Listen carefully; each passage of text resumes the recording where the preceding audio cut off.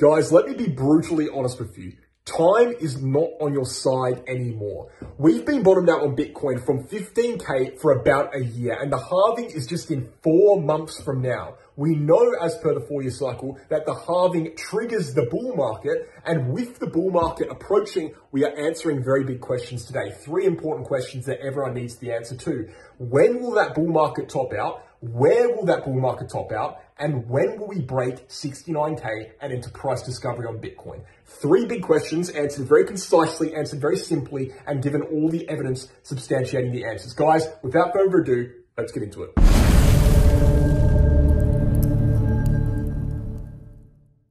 Okay guys, there's no point me sitting here yabbering on today for 35 minutes when I can get this done in 10 or 15, right? Today I've got 3 very precise questions to answer. The questions are, when will Bitcoin see the peak of its bull market?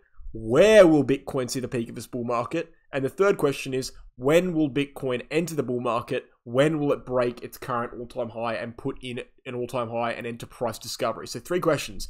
When, right, will we top out in the bull market? Where will we top out in terms of price? And the third question is, when will we break 70K essentially? So when will we enter that bull market? When will we enter the phase where Bitcoin's in price discovery again? Because that's when the hype comes back to the market, right? Now, all of these questions, right, have a fundamental basis in the 4-year cycle. Without the 4-year cycle, these questions that can't be answered, okay? The only way these questions can be answered to any reasonable extent is through the 4-year cycle, because the 4-year cycle gives us evidence to answer the questions historically, right? 10 years of data, 11 years of data, I should say, since the first halving in 2012. So, what is the 4-year cycle? Very brief explanation because everyone knows what it is by now. 4-year cycle is a trend on Bitcoin that is kicked off by the halving, right? The halving represents the start of a new cycle. The cycle lasts 4 years. Within that 4-year period, we see a bull market, we see a bear market, and we see a 2-year accumulation phase. The bull market lasts a year, okay? The bear market lasts a year, and the 2-year accumulation phase lasts 2 years. That's 4 years altogether, hence the term, I should say, 4-year cycle. Now, this is not a theory. This is an exact trend. It has happened 3 separate times. We've seen 3 separate bull markets. Okay, we've seen 3 separate bear markets, and we've seen 3 separate accumulation zones. We're in our 3rd current accumulation zone. So this is not a theory anymore. It's a trend. It's very much true on Bitcoin. It's based on multiple date range trends. You can see on the left-hand side of the screen right now, I've just circled it. You can see the date ranges I've got there.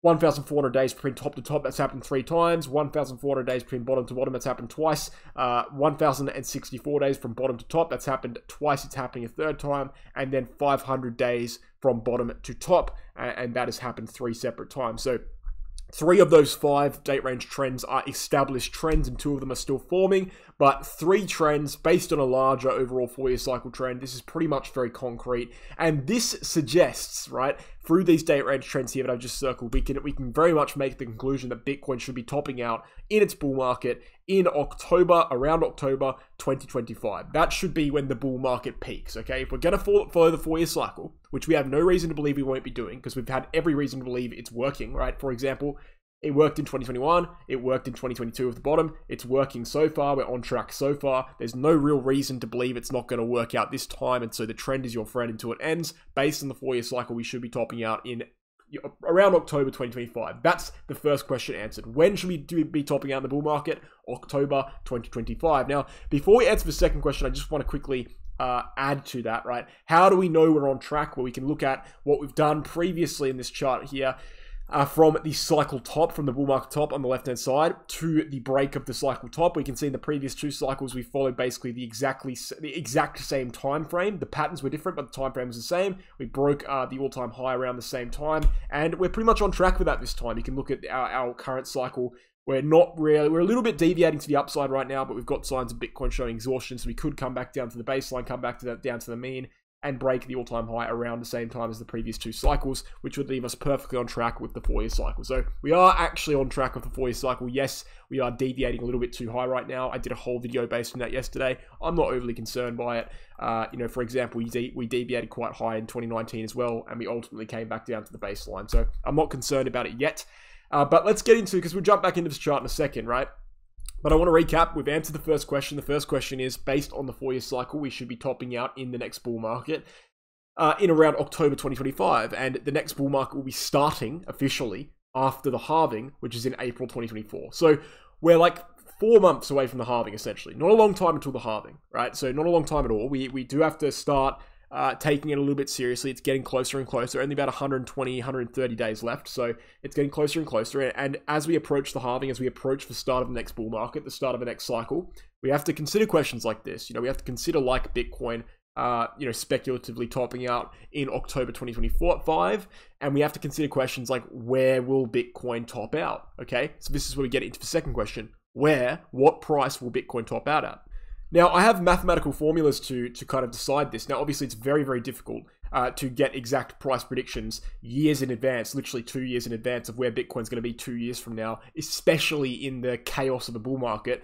And we also don't have a dramatic amount of historical data when it comes to price points. We only really have them based on date ranges. And the reason is because dates are concrete, dates are solid, dates are rudimentary. Price increases are subject to change because of increased market capitalization, because of diminishing returns. So it's very difficult to get price predictions on a market cycle like Bitcoin, and that's why we're going to come to a vague conclusion in this video. We've had conclusions in the past. My past conclusion was we're going to be topping out between 103k and 197k in October 2025. That is still true to an extent. However, we used 3 formulas to come to that prediction. 3 separate formulas, because it's kind of hard to actually determine which one is correct, which one is the most correct, because as I said, we don't have much data. We have to just kind of shotgun it, right? In a way, we have to just kind of spray and pray and just hope for the best, in the sense of making predictions with these kind of long time frame based on loose evidence kind of stuff. So what have we said in the past? Well, we had 3 formulas. We had 2 down here. All right, basically, we tried to take, different measurements from Bitcoin historically, from bottom to halving, from top to bottom, from bottom to top, and we just kind of tried to apply that together, establish a formula for kind of, accounting for diminishing returns. Everything's accounted for. We came up with 3 formulas. One of the formulas suggested we'd see 120k in Q4 2025. One of them suggested we'd see 103k, and one of them suggested we'd see 196k. So this is how I came to the conclusion that we're going to be seeing 103k to 196k in Q4 2025 as the bull market top, in October 2025 as the bull market top. But it's very interesting to note, right? Because one of these formulas actually suggests that we'd be seeing 39k at the halving, which seems like it won't happen, right? Because we're above 39k right now, but realistically, it is a possibility, right? If Bitcoin goes downwards or always corrects, and we could actually end up at that price halving around 39k, it's very, very reasonable to assume that could happen. And then the other 2 of them suggest we'd go actually upwards to something like 63k before the halving, which is actually very, very optimistic. So it's very difficult for us to be able to have any concrete predictions about where Bitcoin will be in October 2025 without having the data point of the halving. The halving is a fundamental part, as I've established, to the 4-year cycle. It kicks off the new cycle. If we don't have the data point for where Bitcoin will be in price point at the halving in April 2024 exactly, it's very difficult to have an exact target for the all-time high in 2025. And this is why, yes, I've deleted these numbers on the screen here, because I do understand there is a chance that this first formula could be wrong. We could go higher than 39k at the halving. But in the same stroke, I'm also understanding that these formulas down here could be wrong. We could be much lower than 63k at the halving. So realistically, there's a very good chance that Bitcoin could be doing either of these things. It could be going down before the halving. It could be going up before the halving. I do think we'll see a correction before the halving, but that doesn't necessarily mean we'll have to stay corrected, by the time we get to the halving. So in all, it's very difficult for me to make any concrete predictions, and anyone really, to make any concrete predictions about where Bitcoin will be in October 2025. Even though I'm able to narrow down the date to October 2025, that's very much concrete. It's very difficult to give price targets at that point in time because we don't have the data we need yet. When the halving comes, when we see the halving, I believe it's April 23rd at this point in time, that's when it's coming in. When we get the data point, when we see what price Bitcoin will be at the halving, that's when we can actually input a pretty concrete prediction about where Bitcoin will be. I reckon we'll be able to get it down to a 30,000 USD range, right, for where Bitcoin will top out in October 2025.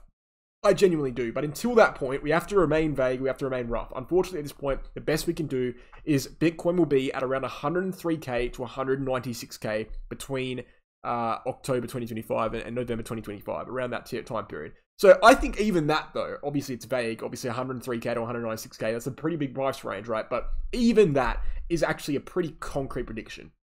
I'm giving you a range on Bitcoin, a pretty significant range that rules out ridiculously low price targets like 80k and rules out ridiculously high price targets like 500k. I'm giving you a reasonably evidential based, target 103 to 196k. Yes, it's vague, but it also rules out quite a lot, and it's actually precise enough to be useful.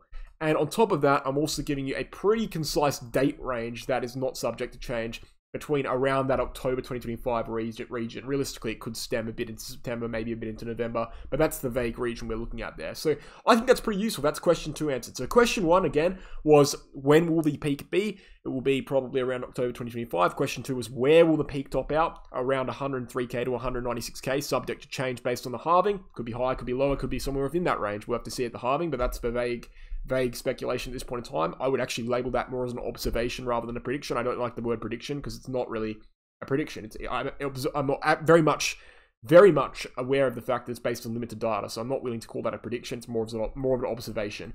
But those formulas are unique. They're mine, of course. And then the third question is, when will we break all-time highs? When will we break above 70k? Now, this is a very easy question to answer.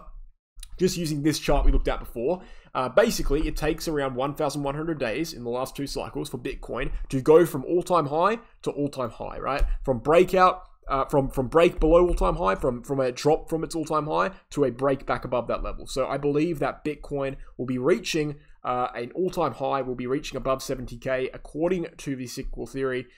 Yes, it's not a particularly solidly back trend. I will admit that. It's vague. It could be off by a couple hundred days, but realistically, it should be around November 2024. That's when we should be reaching 70k on Bitcoin. Yeah, again, it could be a couple hundred days or 100 days off like it was last time. For example, we reached break of the all-time high about 1,180 days in 2017. It took about 1,096 days, so about 100 days less. And, if you got 100 days less than that, cool. It could be something like, it could be as early as something like, let's see, 99.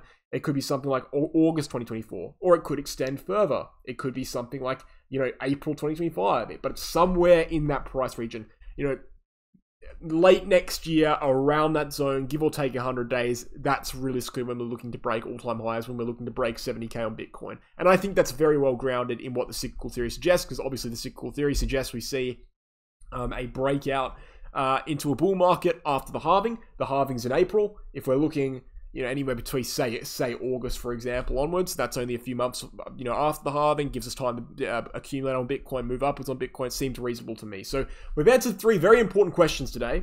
Okay, question 1, when will the top be? Around October 2025. Where will the top be? Around 103 to 196k, subject to change based on the halving, but at the halving, we'll be able to narrow that down quite significantly. And when will we break 70k on Bitcoin? Again, it's vague, but around Q4 next year. Around that time period. Maybe a bit before, maybe a tad after. I'm going to lean towards a bit before, to be honest with you, just based on how we're moving right now. But around that Q4 region seems very reasonable based on what we've seen historically. Guys, that is the video. It's very simplistic, very straightforward. I hope you found it useful. There's lots of information in here. There's questions people spend hours trying to answer. I've just answered them in bloody, 15 minutes, 10 minutes. So guys, thanks for watching. Hope you enjoyed. Please stick around to the end here. If you want more quality analysis, but specifically on altcoins, including altcoin buying signals, okay, buying, selling, stop loss, whatever it may be, targets, VIP group on Telegram is for you. We give altcoin trading signals on there. We have a full PDF with all of our trading results, all of the wins, all of the losses, fully transparent on there with an 80% win rate. Check it all out below. Get in that group. It's very, very useful, especially for the bull market. You'd need it. And then also, if you're looking for an exchange to trade on or buy on, whatever you're doing, it's very important you have one, right? One that's not going to scam you, one that's not going to overcharge you in fees. That's where BingX Exchange and BitGet Exchange come in. BingX is global non-KYC. BingX is global minus the USA, and it's KYC. So depending on your location and depending on your preferences for an exchange, either of these one are good. Both of them have my referral links down below with 15% trading fee discounts for life exclusively with my referral link. So get even cheaper. They've never been hacked before. They have protection funds in case they get hacked to reimburse you. Very low trading fees, very accessible. Check them out, guys. You need to do that. If you want a good exchange, those are the ones. BingX and BitGet, links down below. And then the Crypto Academy, Become a Trader 10-unit course. If you want to learn how to trade in a university-style format course with slideshows, worksheets, videos, trading diaries, it's all there on the website. All the information is there, including our contact address. Chuck us an email. We'll get back to you shortly with all the information. Guys, thank you for watching. Hope you enjoyed, and I'll catch you tomorrow.